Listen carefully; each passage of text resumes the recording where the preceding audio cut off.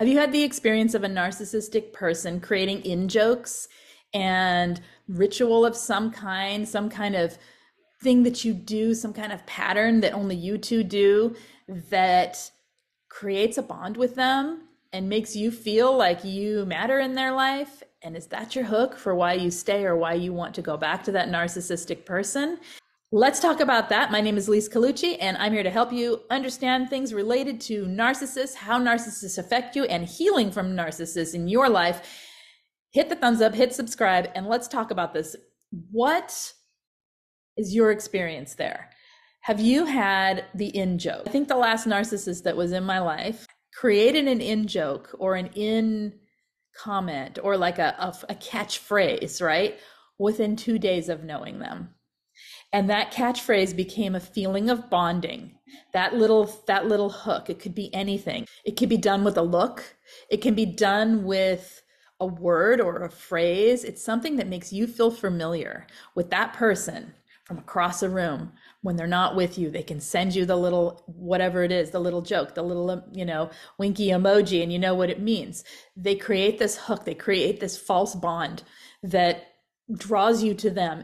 And when you're a person who's had abandonment, when you've had neglect, when you've had toxic relationships, when you have low self-esteem, when you don't know who you are as a person, when you are a person that hasn't healed from previous toxic relationships or toxic upbringings or traumas in your life, that feels like a familiarity that gives you trust without even knowing a person. It gives you the feeling that you matter, that you're included, especially if you have abandonment issues, right? That you feel included with that person, that you feel like there's a bond and there's that eye contact and there is that little phrase or that little joke or whatever it is that gets you on the inside of their world is what it feels like. And it lets them wide open door into your world.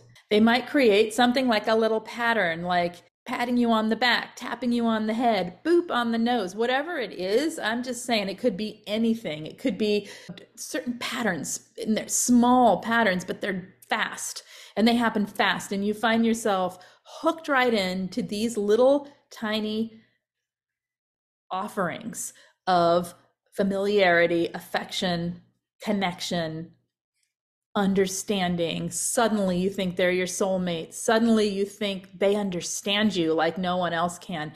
Suddenly you think you can't live without that. And you think that that is what you've been looking for because it creates this quick, rapid bonding. So watch out for that in new relationships, you guys.